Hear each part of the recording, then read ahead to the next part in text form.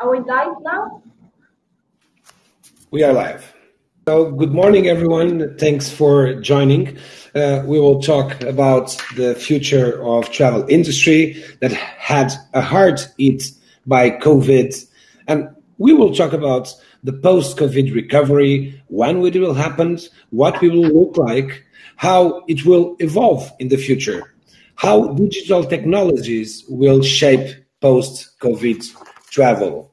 So with me, I have Claire Chen. Claire Chen is a managing partner of SZLT-iSource Consulting Group. It's a boutique advisory and investment management consulting company with projects in sustainability, in commercial and real estate development, etc., etc., etc. Claire, she's a woman of the world, travels and works in USA, Taipei, Amsterdam, Munich, Oakland, with 90% of the business of the company done in USA and in Europe. We have also Antonio Cantalapiedra. Antonio is Spanish, based in Madrid. He's the founder and CEO of Woonivers.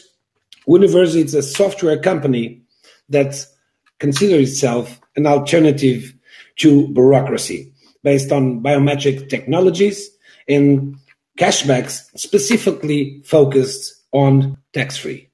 We also have Andrew Bate, CEO of Safely, based in Atlanta, USA. It's a simple concept, and we were talking just before that. I love this idea and how unfortunate I am not having it myself. It's a simple concept to help homeowners to feel safe and comfortable when they rent their houses. The Safely does a back check on 200 global frauds and crime database.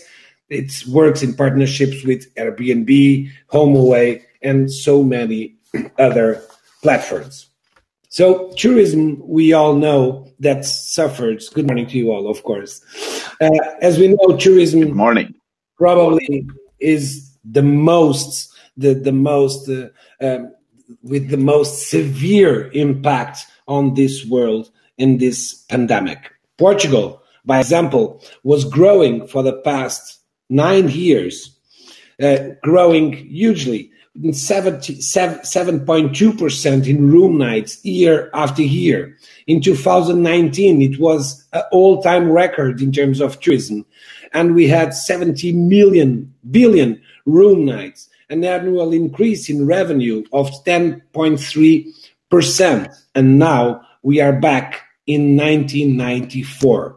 We go back 27 years. And you can imagine the impact of this in unemployment, bankruptcy, the industry of events, for example, it went to scratch. And in the world, it's not different. 2020 was the worst year ever. Arrivals decreased 74%. International arrivals decreased 1 billion passengers. Europe is struggling to implement the green certificate, and they need urgently to coordinate everything with huge markets as Brazil, United States, China, and so on. And a recent study that we have done here in Cascais shows that the future of traveling will be, and the tourists will look for destinies that have a lot of history. Probably they will look for beach destinations, nature destinations. 34% they want to get out of their routine, just to get out of these Zoom and Teams technologies. 60% of them, they believe they will travel still in 2021. 60% believes they will travel as much, at least as much as before COVID. And 50%, they believe they will increase their average stay in future traveling. 56%, they want and they need, otherwise they will not travel, flexibility on cancellations. So I will start a round of questions, and I will start with Claire. Sorry, guys, but I have to start with the lady. I will start with Claire. Claire, you're a woman of the world. Please give us your overall idea of future traveling and this fascinating on discovering space travel and your experience researching this area, studying this area. What will the future look like? And tell us about this fascinating new world of future traveling. Well, yeah, my name is Claire, and personally, I love travel, and travel really is a fascinating. Think about the experience. The experience is priceless. So I love the future of travel, Tabi, and because I am also an idealist and futuristic. I found it quite fascinating and how human and go through the latest technology and science and space of the new. It's a new revolutionary on our future of the travel, just like the kind of fashion trend or technology trend. We are really and very lucky living in this modern century, and thanks to all the latest technology that we can travel around the world on Earth, and more importantly, there is a possibility, mostly likely, you might get to travel to the moon or the Mars, even stay in a space hotel around the orbits. Or visiting a lifetime, and as long as you, of course, as long as it's no more a dream anymore, so no longer a dream. So what I want to talk about is, most techie this day, the all agrees. So after the COVID, we have fascinating think about if we can travel like a Star Wars or Harry Potter's movie, like teletransport or just like using the technology. So I will just cover the new what's the digital technology trend related to the travel later on. So perfect. Yeah. So we just have Sushil Choudhari with us. Welcome. I already did the presentation of the rest of the panel. So Sushil is the founder and CEO of TravelX, based in USA. So Sushil is a serial tech entrepreneur. I love this when I was doing your research. Defines TravelX as a Netflix-like shopping. And I also find this absolutely amazing. So, and TravelX is a shopping assistant, online and local shopping, easy order and delivery based on personal marketing, works directly with airports, airlines, and duty frees. And Sushil, I will get back to you in a few minutes. Welcome. So, Andrew, going straight to your business and trying to learn a little bit more. Residential tourism had some kind of benefit, especially in Portugal, and we had that, some kind of benefit in comparison to hotels in early stage of this pandemic. In Portugal, people were looking mainly for residential tourism, and I believe it was a little bit like this worldwide. So what kind of prediction do you have for post-pandemic? And do you believe that airports, hotels, airlines will benefit on a service similar to safely? And as I said before, I am the one that is jealous not to have this idea that I consider absolutely amazing. Andrew, your view on this, please. Yeah, there's a whole lot to do to make trust and safety between people, between companies, to make that a lot more seamless. And so there's work for everyone to do here. We're seeing a few trends. One is, certainly in the last year, the thought of going into a hotel and standing in the lobby, going to that breakfast buffet with everyone else is just weird. And so naturally people are choosing to stay in a private home versus a hotel. What that did though, and it's really interesting, is at least in the United States, something like 25% of travelers tried a private home for the first time. So in Europe, there's a lot of like staying in a shared accommodation, a private home, a non-hotel is pretty common. It's just when you think of traveling, you think of accommodation, you think I might stay in a home, I might stay in a hotel. United States hasn't been like that. It still is a growing market. So I think just a lot more awareness. People are staying for the first time. I think that trend towards staying in private homes is going to just increase, because once people have done it, it was a good stay. In general, they're going to keep doing it. The other trend that is going to continue is finding ways of feeling comfortable about your safety, whether, like you said, whether it's an airport, whether it's on an airplane, whether it's in a hotel, on a cruise ship. And there are, like, what we've found as we're talking to property managers, people managing homes, is they think about risk differently. They've been in business for 30 years and they're like, I know what's going to happen. I don't need a solution, whether our solution matches COVID or other risks. They're like, we're good. Like I have a handle on my business. I know what's going to happen. And all of a sudden they're like, oh, something happened and we weren't prepared for this. Now my mind's a little bit more open and I'm going to think a little bit more broadly about what is risk? What does risk mean to my business? What does risk mean to my customers, my guests, my travelers? And all of a sudden now they're looking for solutions and they're more open. I mean, we do one to make sure you have a good guest in your house, but part of that, as we get to the airline concept, is, well, there's not really a front desk in a home. So when people get in, they get a lock code, they're able to enter the house automatically. Well, now that's a trend that's happening at the airlines. You don't want as much person-to-person contact. So how do we know the right person is taking that airplane seat, or that you get access to your hotel room without talking to someone at the front desk? And so that's just one trend, where it had to work for private homes, but it's going to extend to the whole rest of our economy. Yeah, for sure. And I strongly believe that, and I believe that you guys in this panel, you have to talk to one another, because there are a lot of connections in this panel that could be made in the future. And I'm a board member of Invest Cascais, so I'm always thinking on connecting people. And we should be in Cascais at this moment on this Horasis event. We will for sure in 2022.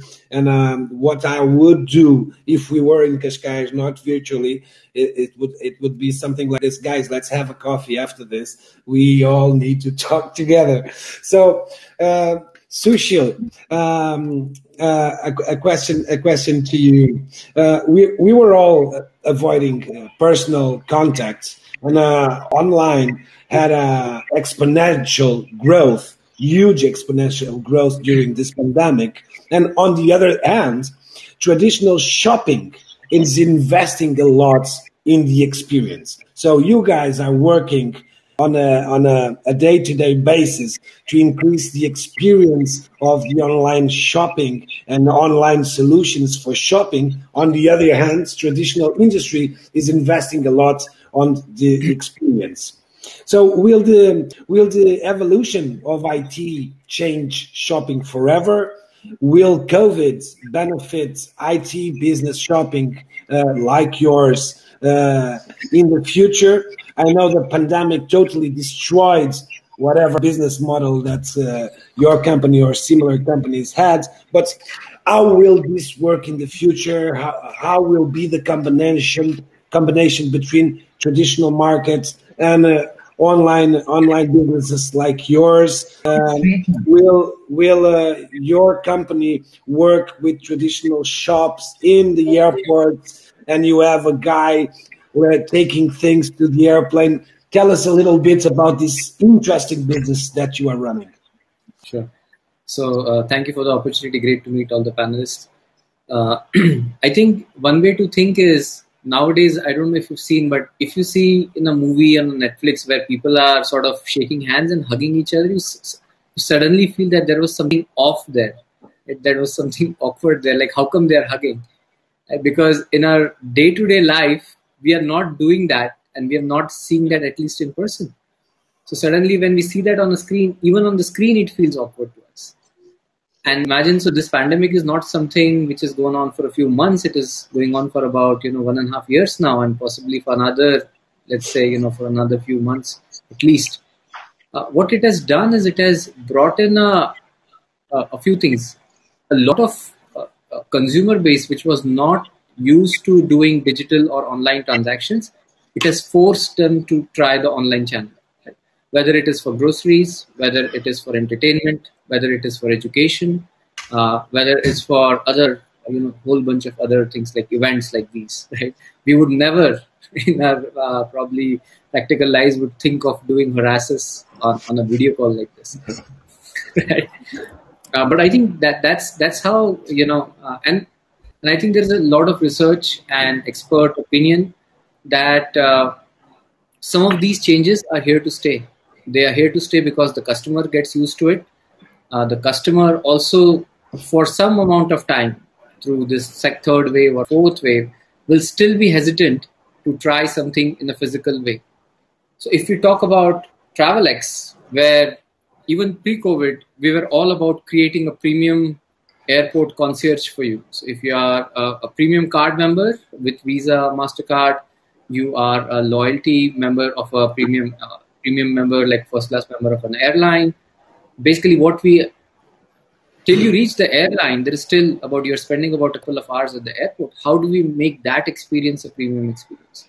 Whether it is duty-free shopping, whether it is getting a personal shopper while you are at the airport looking at the stores, whether you can book a fast-track security, a meet and greet for you, your family, your friends, where you are greeted right off the plane and escorted all the way out to your cab or your car, through the security in a fast way.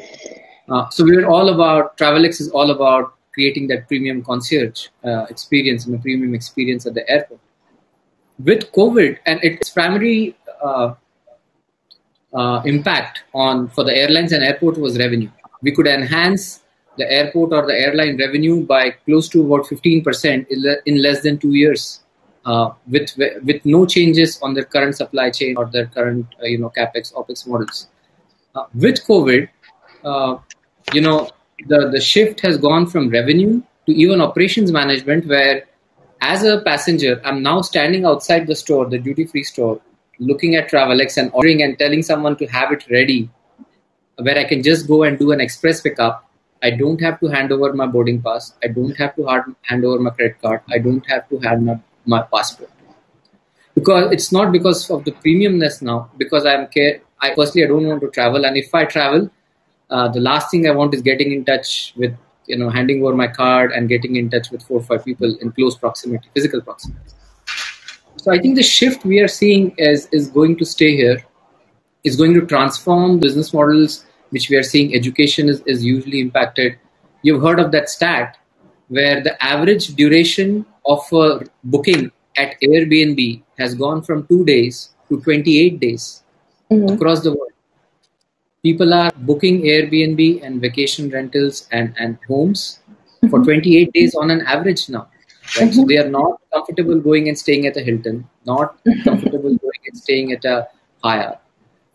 So some of these things, as you correctly pointed out, that once you have experienced those, will you go back? And if there were 100 passengers before, I'm sure at least 20 of them will still retain the old habit. If not, I would not say majority will retain the new habit. But even if it's 20 out of 100 who are adopting this new digital channel, that's a wide shift. This has accelerated the digital adoption, which probably was on the roadmap for 5 years, has been now compressed into 1.5 years. We are seeing this. On TravelX, we take orders for food and beverage, duty-free, lounge booking. Our average penetration was 0.5%. Like 0.5% of all airport passengers were using our services. That number is now at 4%. Wow. We are not at 96%. We still have the remaining 96%. But we have gone from 0.5% of the total airport passengers to 4%. That's a 800% jump, which we would dream as founders. But it is come through this pandemic. So I think I think the shift is here to stay. I'm not saying the shift in the volume is here to stay. A lot of people will go back to their old ways. But despite that, whatever is a residual change in habit, that is also going to have a huge impact on everyone in the ecosystem. What that leads to is airports, airlines, the retail shops at the airport, at the malls have to now, they cannot think of digital as an afterthought. They have to think digital as a first-class citizen. They have to think of ways of providing services and their products through digital channels as a good 20-30% of their audience are going to do that, continue to do that even post-pandemic, as we are seeing it. There are multiple research reports to say that. Yeah, for sure. I totally agree with you, and I believe there's no turning back, and we will use more and more technology in future traveling in our future life. We were forced to do it, and you mentioned with schools and so on.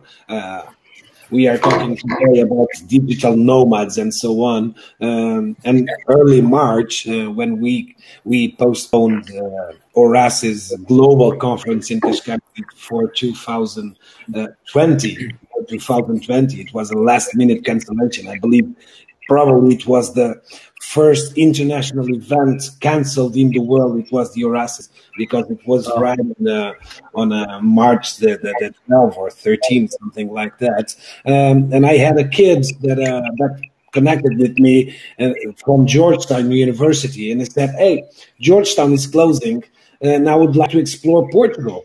What do you think?" And I said, "That's perfect. Come to my place. You can stay here for whenever you want."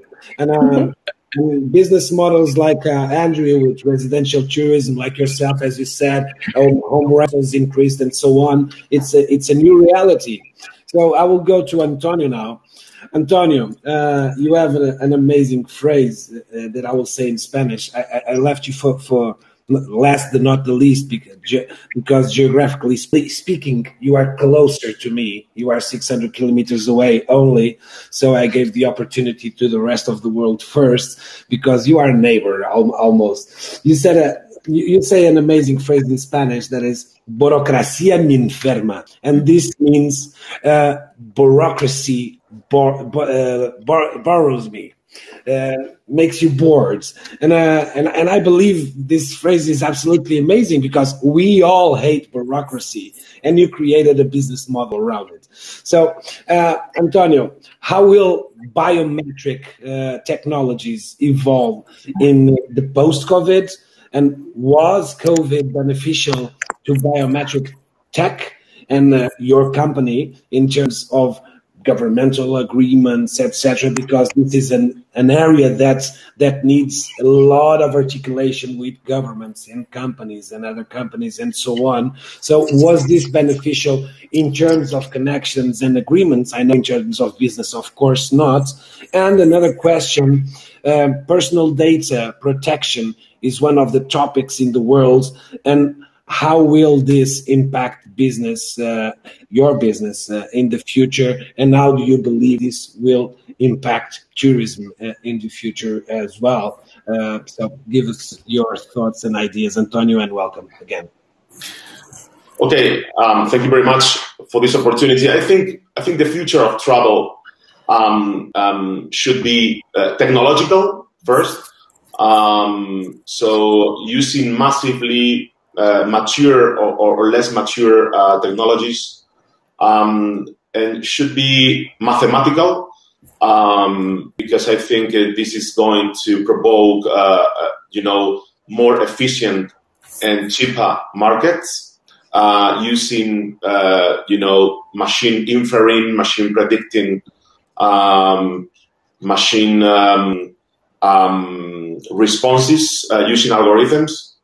Also, the future of travel should be prophylactic, and we're going to get that using technologies, using cloud-based technologies and mobile phones and smartphones, and less hardware, because whenever we're using cloud-based technologies, we're making everything prophylactic and we're going to avoid viruses and new pandemics. And also we'll be putting at the center of all stages of the value chain the client, because before the pandemic, many people was underserved, and we need to use technology to really overserve the users, the clients, and regarding this case, the global shoppers and the tourist people. Bureaucracy is murderous, and it seems out many times when we talk with governments that nobody wants to stop the deaths. Bureaucracy is generating billions of losses.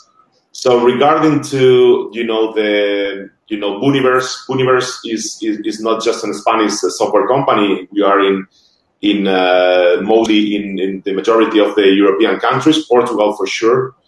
And nowadays, regarding to the cashbacks industry and the tax-free and the VAT refund, Europe has a problem because it's losing billions of money because they are still using old-fashioned technologies, analogic technologies, coming from the incumbents. They're paper-based. They're using a lot of physical touch, etc. So I think hopefully because of the pandemic, and it's I regret this, but it's I think one of the few things pandemic is positive things pandemic is going to generate. The new digital nomads and the new travelers are going to be more demanding, and they're not going to tolerate from governments and from retailers the usage of analogic and old-fashioned solutions. So that's why I think it's going to be good for biometrics, software, all the technologies, mature or less mature technologies that put at the center of the value chain the client and make the connectivity and the transactions safer. So I think we are in a turning point. Many things are going to change progressively. And I think this is the momentum for many companies, technological companies, startups, scale-ups, to really move forward with this and finally defeat bureaucracy, because it's causing deaths, as mentioned before. So that's also the leitmotif and the mission statement of Woonivers, to change this and to really generate, because in the end, if you use this kind of technologies, you're attracting high value global shoppers and tourist people that are going to increase finally the GDP, increase sales, boosting sales dramatically, and generating also qualified jobs. Yeah, I agree. It's a great vision.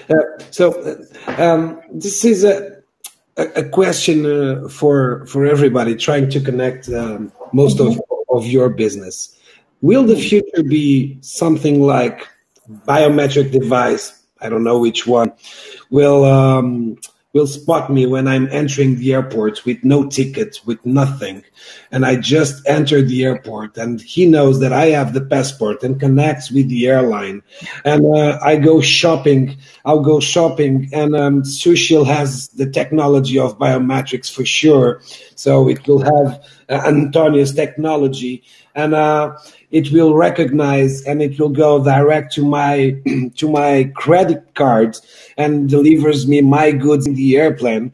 And then I go to a house that is rented by Andrew, and the house also by biometric, when I arrive to my destination, will recognize me and do immediate debits on my credit cards, and so on. Will the world of tourism be like this in the future? I don't know who wants to speak first, but just crossing ideas. Yes, may I? Yeah. Okay, about 2 months ago, this one of startup, actually it's Visa back, a startup called Niu announced this acquisition with the Deepers. So what I do is into this travel payments.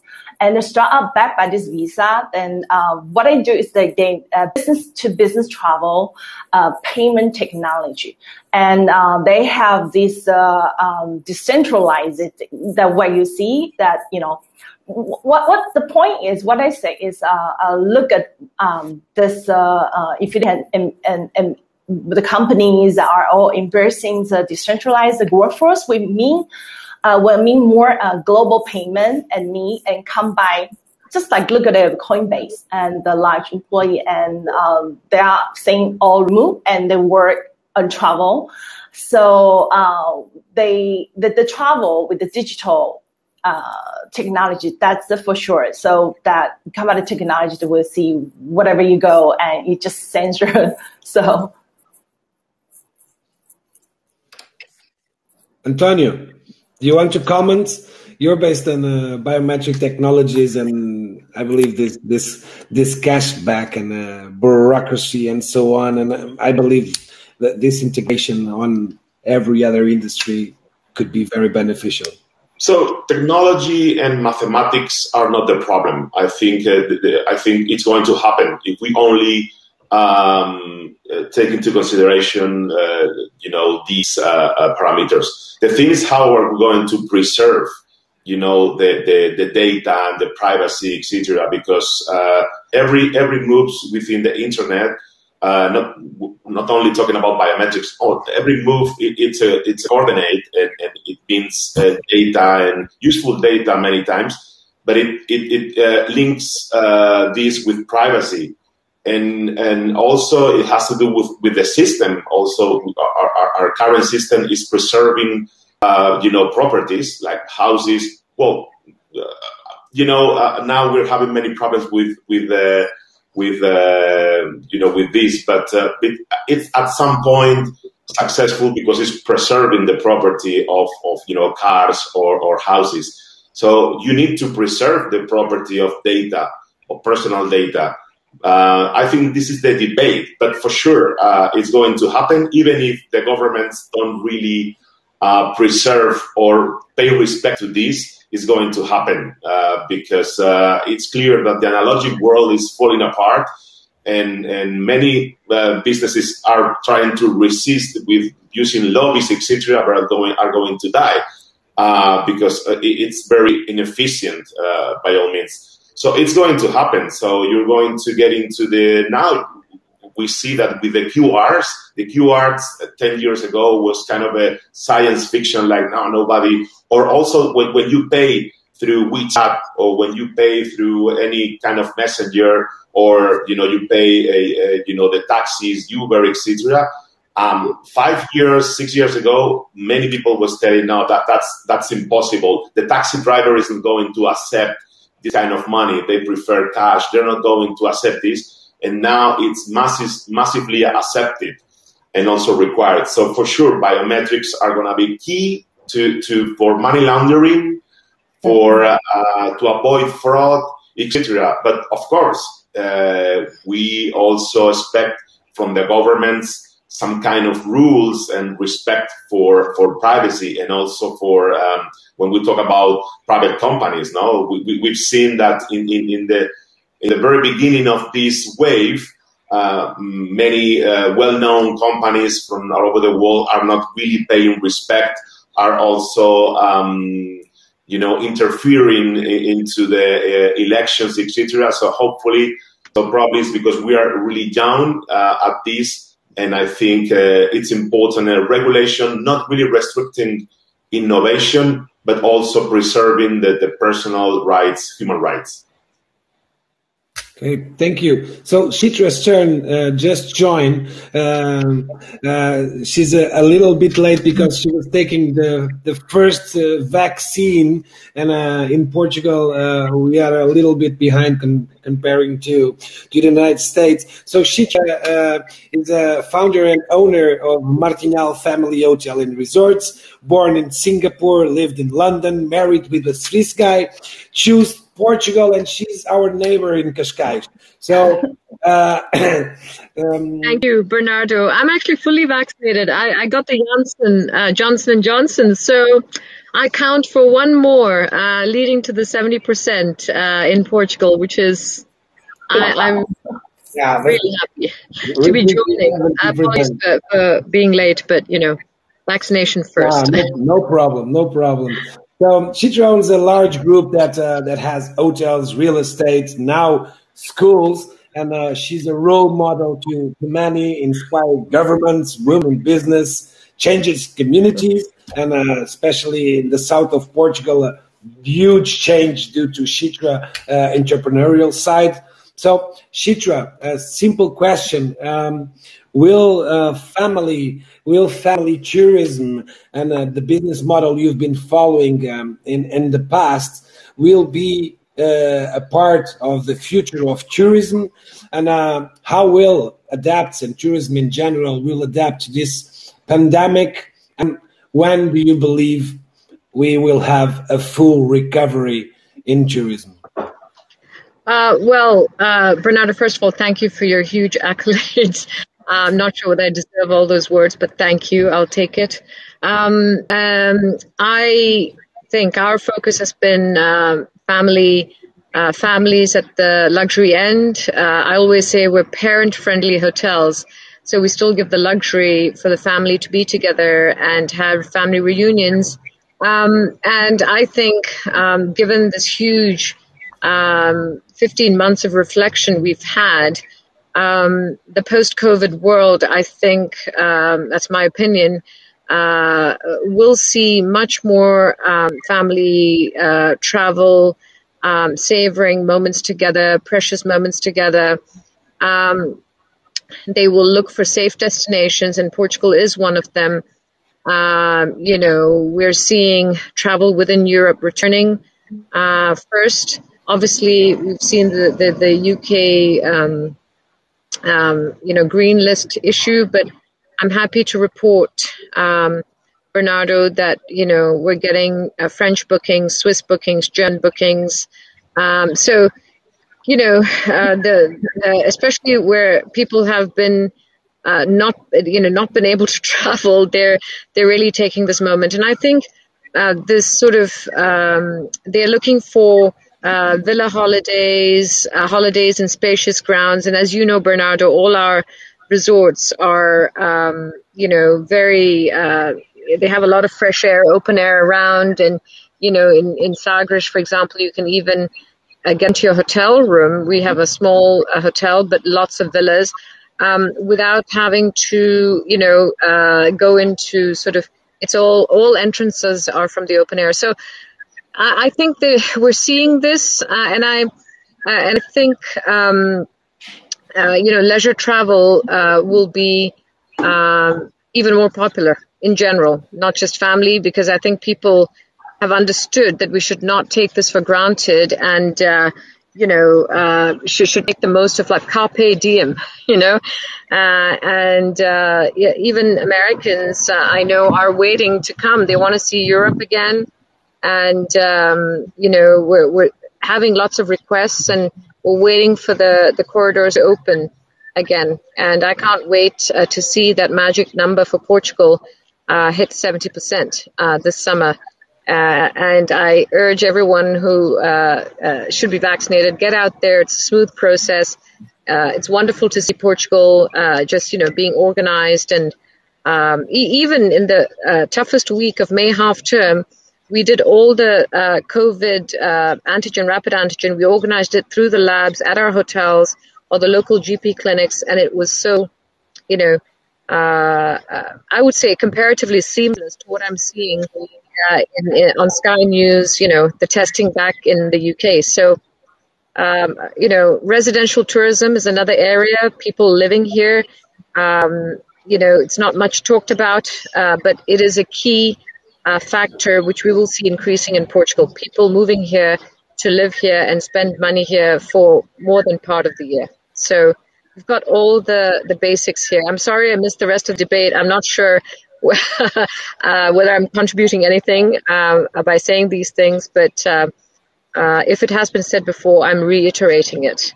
My husband and I have been living in Portugal for 20 years, and it's a great country. So come live. Thank you, Chitra, for your comments. Thank you. I am totally biased, as you may know. I'm from Cascais. Now I am. I have the function of leading the tourism in Cascais, and I always say Cascais is the best place to live one day or a lifetime. One day, if you are tourist a lifetime, if you choose Cascais. Cascais to live. And we are all about integration. 20% of our population in Cascais are expats, and we call them neighbors. That's why I called Chitra a neighbor. And thank you. And we love our beloved expats. They have so much to contribute to our community, and they are a part and members of our community. Yeah, for sure, Chitra. I totally agree with you and the rest of the guys and the lady, of course. I'm sorry. I can be called a guy too, no problem. And, but I believe one of the words that is common, it's the safetyness, and what will, and this is a question to whoever wants to talk about it. Safetyness is the words everyone is talking about, to feel safe, to give the trust to the other, and business models have been growing in IT, growed a lot because of this safeness, and we talk about it in this panel. Will this continue to be like this, and the search for safetyness and avoiding personal contacts, or will we go back to where we were, including the technology and the evolution of technology, that we will not go back, in my opinion? But what in terms of personal contact and transactions and whatever, what will be the future in this area? I don't know who wants to start, please. I have a couple, just really quick. Oh, go ahead. Please. Yeah, it's just, I think we have to remember that we're all in industries where hospitality is the foundation. We've all hired people because they're great at hospitality. They want to talk to people. They want to be with people. When you travel, you want to interact with cultures. And so I really think that technology is going to help enhance that and magnify the hospitality component. I think we are going to be making contact. We are going to be in the same place. We're going to love it. And I mean, I think we'll be more cautious, but I think it's going to make hospitality better. So you can focus on you helping a guest rather than verifying their driver's license or their passport. I would agree, Bernardo. I think it will help, but we've just been 15 months without contact, and this is one of the things we're doing at the Education Hub is the peer-to-peer contact for education is important still, and we've realized that also in tourism. You can do certain things. Technology is helping improve our lives, no doubt, in all industries, education as well as tourism, but event management. But part of it has to be the human contact and business being done. You can do much of it over Zoom or other platforms, but the final meeting, the handshake, the few things you exchange when you're face to face and not over a computer are still important. So I think for the future of travel and any kind of tourism, especially leisure, it will be helping, but, it's not going to take away the family reunions, key milestones, or the holidays where you hug and kiss your children or each other. Yeah. Totally agree with Chitra, but I think for the global shopping, for the shopping itself, I think it's going to be really cool also to generate a good density within cities, and many people is going to be probably enjoying Cascais, and at the same time thinking, okay, I don't think I'm going to really spend a lot of time at the center of Lisbon, for instance. Probably I'm going to have meetings with people, with friends, with etc. But I want to really buy 20 or 25 items. So I'm going to use my mobile phone to really buy, virtually speaking. I don't really need to enter into the retailers. and then I'm going to get my VAT back. I'm going to get my money back through 3 clicks. So, and I think that that's going to generate a better density within cities, because always you're going to have the option to get into the store, but not massively the whole tourism getting into stores, because that's causing a bad density, and also it's going to spread potential pandemics. Sushil, you were about to say something, because Antonio connected directly to your business model. So I was going to say that